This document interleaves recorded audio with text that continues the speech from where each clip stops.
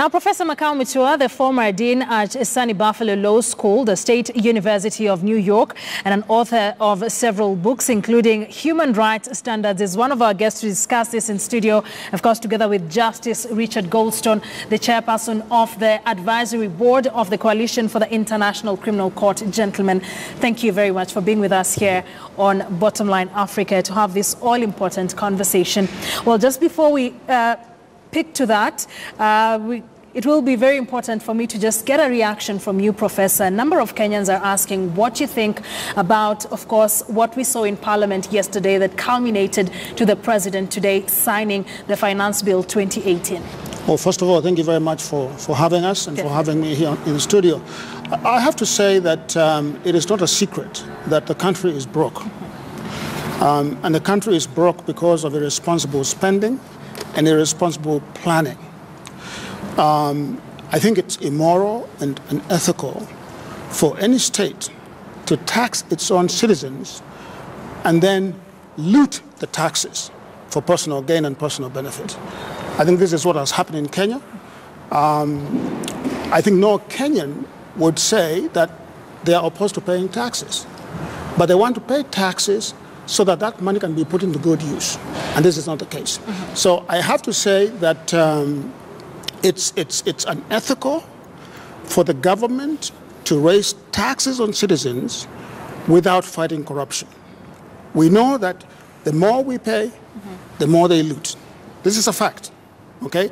And so I think I don't understand the haste, with which the tax bill was passed, and the haste with which Mr. Uhuru Kenyatta signed, the bill. I must say that I was shocked to see the spectacle in Parliament yesterday. It was like a zoo. I mean, I thought it was just otherworldly. What kind of parliament, responsible parliament, would act like this?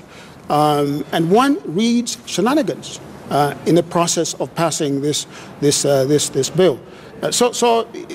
Just to be quite frank with you, I am very disturbed and troubled by this, additional burden on Kenyan taxpayers. The conversation around corruption is one that the President has as well captured when he says that he's now putting up austerity measures to ensure that we save as much as we can and we seal these loopholes on the wastage of public funds. What are your thoughts? Yeah, but I think when the coalition government left office in 2013, our economy was healthy. Our coffers were full of funds. What has happened in the course of the last 5-6 years? I think there has been irresponsible spending. And don't forget, it takes two to tango. I think that we've been we have this voracious appetite for borrowing from countries like China, from the IMF, and from the World Bank. And I think this borrowing has done us in. And so I personally do not know how the average Kenyan is going to cope with this burden.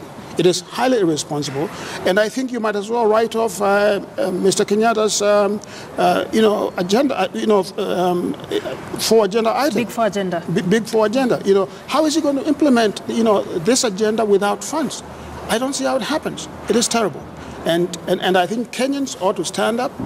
They ought to condemn the government for driving them into a hole, and they ought to insist that corruption be first among the rank of the things that the government, fights. Well, even as we talk about that, what do you think about the war on graft that we are currently witnessing with a new DPP in office? We've seen several arrests here and there, several investor cases, big high-level cases being investigated. Do you think this will yield fruit for us? I have to say that I was the first person to stand up and applaud Mr. Kenyatta's push against corruption. The demolitions were a very, welcome sign to see. The arrest of various high-ranking officials was also very welcome to see.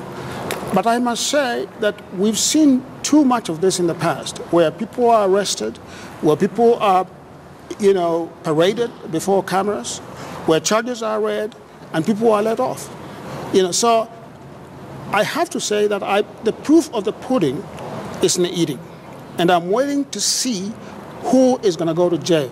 Don't tell me you've arrested people. You can even do that quietly. I don't care. I want to see people arrested. I want to see people convicted. Okay.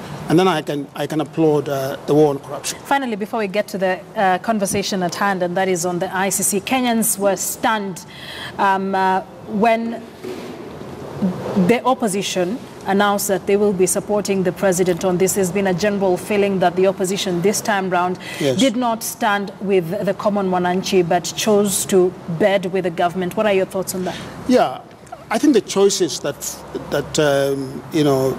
Raila Odinga, the basic principal in NASA had after the debacle of the last year's elections, both in August and in October, and the standoff between him and Mr. Kenyatta, I think that standoff was going to end badly for this country.